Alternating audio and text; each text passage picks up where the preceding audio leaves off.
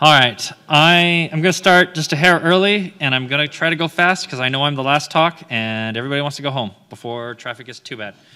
So I'll try to go fast. Thank you guys for sticking around. Show of hands, how many of you have already solved all of the badge? We've got a few. We got 5, 6 so far. Okay. I didn't think I was going to share some hints, but I'm probably going to share some hints. So I'm going to talk about a little bit about how I came to this badge, the troubles I came through to get here, and then we'll talk about hints and solving the puzzles at the end. I'll also take my mask off. That'll probably help. Okay, so the badge itself, this is a 3D mock-up in KiCad, but it uses an 8-bit PIC microcontroller as the main microcontroller, which is like a really small, very not advanced chip. The screen's an OLED display. It's got an IR receiver, as you've probably figured out, built-in accelerometer, and then obviously you got the 2 potentiometers as your major form of input. And then, like it says there, Jade, can you stand up? I'm going to make you stand up. This is my daughter who drew the snowboarder that you see on the board, and she's also did the mountains that are on your lanyard. So she did the art there. Yeah, I'm not artistic, so I pulled her in for that. I designed this around an 8-bit PIC, mainly because that's all that was available. So here, for example, is the chip that we used on the 2019 BSides badge. This is from Mouser. You can see here the lead time is 52 weeks. So if I ordered some a year from now, I would get some back. Also, I could only order at maximum 75. That's all they'll let me have in 1 year from now. That's crazy. Also, the price of that chip for one is $6.36. When we bought this in 2019, it was $1.20. So that's how crazy the chip shortage really is. The chip used in the 2021, it's a little bit better. Its price is up to $5. It was $1 when we bought it, and it is only 45 weeks. So that's only 9 months. And then I guess I missed a year. That was the 2021. The 2021, there is none available, and the expected time is in September of next year when they expect to get 3,000 in, which will, I'm sure, disappear as soon as they get them in. So it's just crazy to see how hard, no, this is my current chip. Sorry, that's right. This is my current chip. It's no longer available. When I went on their site, they had like 500. I was like, great, I'm going to use that chip. They have some. It's not too expensive. It's only $1. So I'm going to go with this chip because that's kind of the budget range we had. It is a whole lot less capable compared to the previous 2 years' chips, but that's the price point we were stuck at. This meme came up on a badge chat. There's a channel for those people that make badges, and this meme really hit home last night when it come up. Oh, and it's not even on the full screen. But yeah, basically, oh, this one's off. Look at that screen. Okay, but that chip itself, like I said, is a very low power, very low capability chip. It has 16K of space. That's all it has, 16K words, which is a little bit bigger than a byte, but it's still, it's almost like 28 bytes, but you can't individually access each byte. So that's how much space you have for all of the puzzles and everything that does is 16K, right? Like that's not even a 1 1/4 floppy inch drive. Like that has more space than that. And then 2K of RAM. There's 256 bytes of EEPROM, but that's nothing big. But it uses very, very low power. At full speed, it's using 1.1 milliamps. So that's the nice thing. It should last for days on that one little coin cell. And you'll notice, like if you don't use your badge, it turns off all the lights and it goes to sleep until you bump it or shake it, and then it'll turn the lights back on. So it should be pretty low power. I ended up buying the automotive edition because that's all they had left when it came time to buy it. The top version is the prototype, like the same chip, there's just different footprints. The top one is one that I plugged in on a breadboard to do my initial testing. And then when I was finally ready to order, I ordered the bottom ones, but my supplier ran out of the bottom ones in the 2 weeks it took me to do prototype between being ready. And so I was like, oh crap, where do I go? I started looking at other suppliers, and Arrow had them, but they had the automotive edition, which really just makes the badge work, the chip work in higher and lower temperature ranges. But I was like, I don't care. You've got the chip I need. I'm just going to buy it. So here's my iteration process from design concept to the final badge. The top left image is my first initial design. It's got 2 little breadboards, and I shouldn't have used a black breadboard because you can't even see the chip on the black breadboard. But that main chip's on there, and then you can see the LED, my IR sensors, and then my 2 pots are on the blue board. And I just kind of breadboarded it out like, okay, can this chip do what I want to do, right? Like, can I receive IR messages? Can I send messages? Can I write to that screen fast enough for the display so it doesn't look clunky, et cetera, et cetera. And then once that's done, then I designed a prototype board, and then I would solder all the pieces on that prototype board. Well, I totally messed up on my prototype board. This is I usually use, in the past, I'd used Eagle CAD to design the board, and everybody's like, oh, all the board, the pros are like, oh, we've all gone to KiCad, it's so much better. It's like, okay, I'll use KiCad. And it kind of bit me because I just didn't know what I was doing as well. I put the footprint for my chip on the board, but then I had the pin assignment all wrong. So when I went to use it, I couldn't put my chip down there because the pin layout didn't match. So I had to like have all these jumper wires over to that breadboard where I put the chip there. And so that's what that mess is down on the bottom left, is that's my prototype, but I had to have this additional breadboard to fix my mistake when I designed the prototype.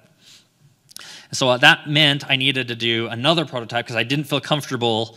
Like I didn't feel comfortable designing 200 of these based on that mess as my, like, oh, this is close enough. I'm just going to go ahead and make the assumption it'll all work. So that board on the right is my last prototype that I did. I don't show you the backside, but I think in a different slide I will. It's pretty close to what you guys had. It just doesn't have the logo because we didn't have the logo at that time. And then you got the final badge. So, other issues I ran into. That chip has a temperature sensor in it, which I wanted to play with. My initial prototype says, okay, I got a temperature sensor. I can tell the temperature. It works. But if you read this fine print in their documentation, it will produce a temperature range that is within 100 degrees of the actual temperature. It's like, that's not a temperature sensor. That's like a random number generator, Like, that's useless. So I spent a long time like putting my device in very cold and very hot and like trying to like map out, okay, how does this adjust to those temperature ranges? And I came up with this algorithm that worked really good on my prototype boards. And then I started flashing all the boards you have and found out the boards are all over the place. And I'm sure you guys have seen that, right? Like, as you look at your temperature, some of them are like, oh, it's 20 degrees in here. And others, it's like, it's 90 degrees in here. That's that fine print right there. That's not a temperature sensor, guys. I'm sorry. I should have, I guess I missed that, and it ended up biting me. So some of you guys, for the chill puzzle, right, you're supposed to chill that temperature sensor. Some of the boards are going to want a colder temperature than others because they think that it's a lot hotter in the room than it is. Some of you get that puzzle for free because they decided it's freezing in here. It's one of those bugs that I guess, I don't know. That's not a temperature sensor. That's my claim here. So also, programming the chip, I told you it's only 16K. I am using almost every little bit of that. You see here on that image on the very right, there are 48 bytes free. Like, that's all there is.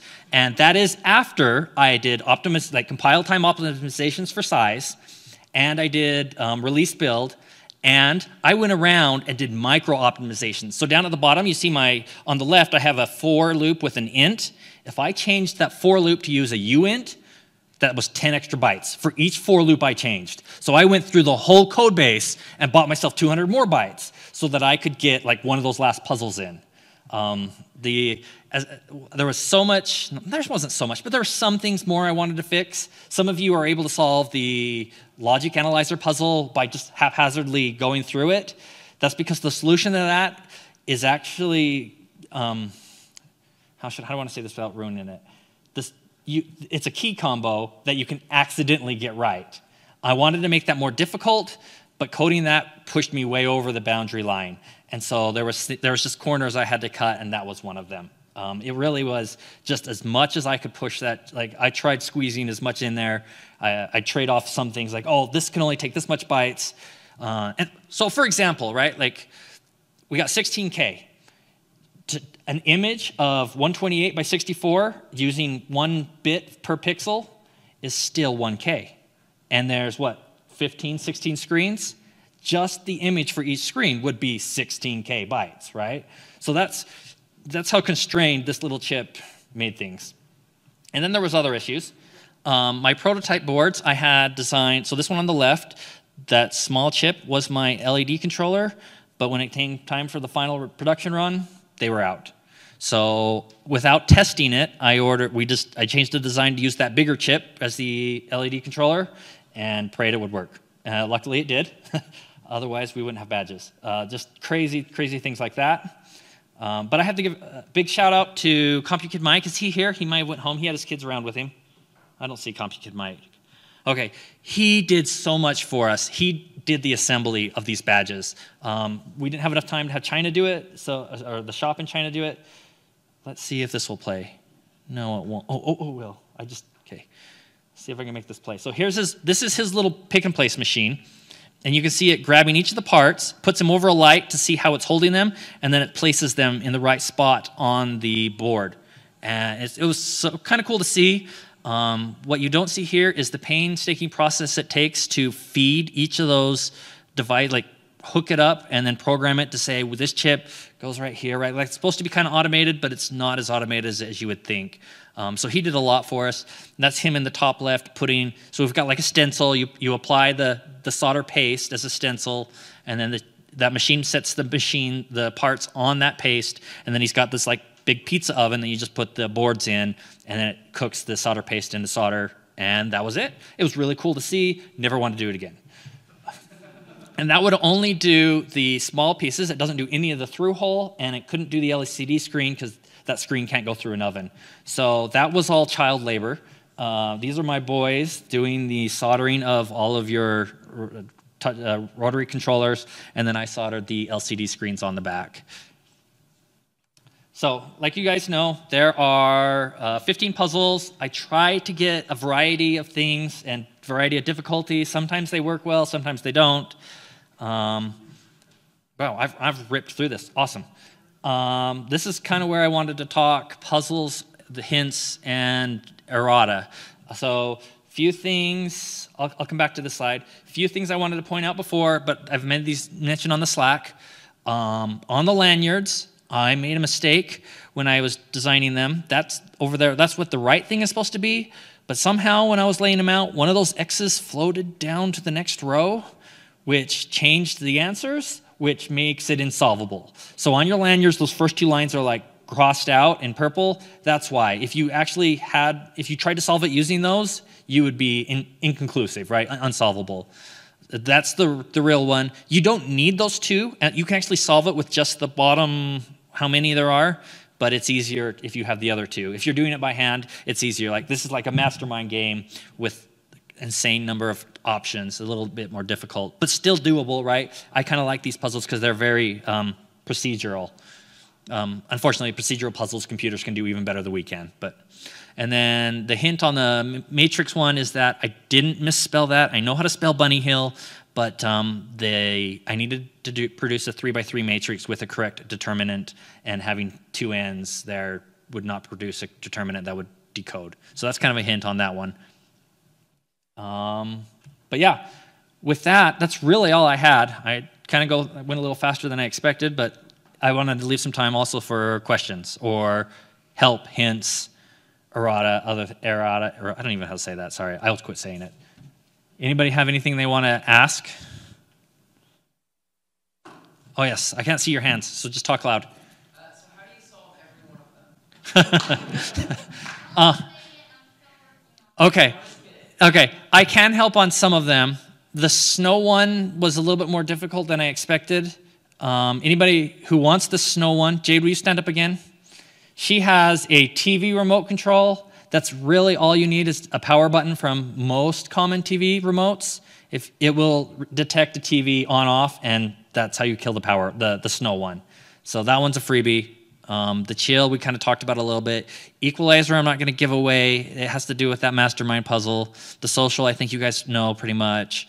Pong, you have to play it, and you have to be pretty good at it. That one's about all that one takes. The ski game, you just have to be pretty good at. The ski lifts, you have to do the soldering on the back.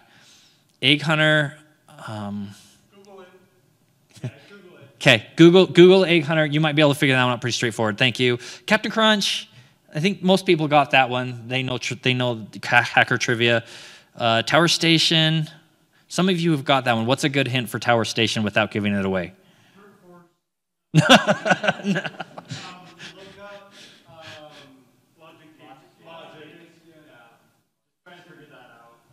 Okay. Yeah, it has to do with the tree puzzle on the back. The two leads that are slightly higher than the rest, those are the decimal part. So it's like a number, decimal, those two leads higher on the left. What are we on? Oh, the Hit the Slopes. That one is modeled after some of the GCHQ Mind Teaser puzzles. That's not one of my strong spots, so it's hard for me to gauge, like, is this too hard, too easy? But apparently, for those that get it, it's like totally out there, and then all of a sudden, oh yeah, that's easy. You can correct me if you're wrong. It's kind of one of those, like, once you get it, you just know you got it. Not really a big fan of those, but I kind of want to do some things that are not just my area expertise. Somebody say something?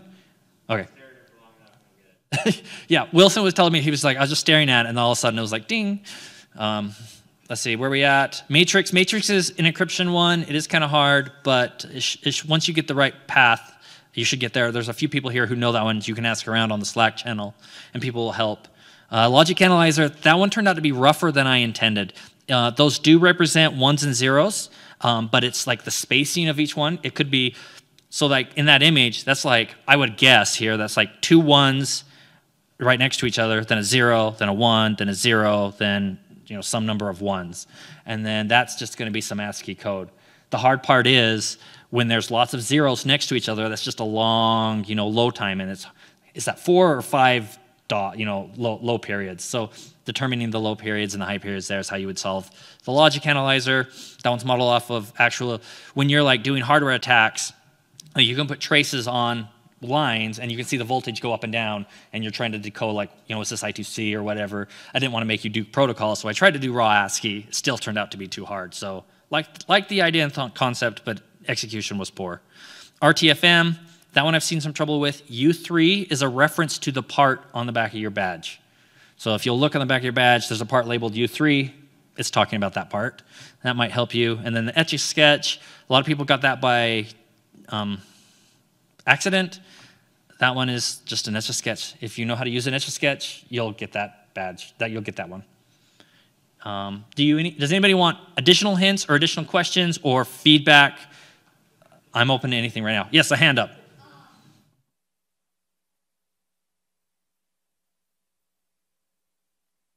Okay, you can't get the equalizer. The equalizer is hard to input, but you have to know exactly what to input, which comes from the mastermind puzzle. Any other questions, feedback? Did you like the badge? Was it worth the time? Was it worth it? Thank you. Yeah, if you don't want to, I'm really open to criticism and be like, if you want to just shoot me over Slack and be like, that puzzle really wasn't good, don't do another one like that, or I kind of think the jump between this hint and that was too far, please let me know so that I can improve for next year. My intent is not to frustrate people.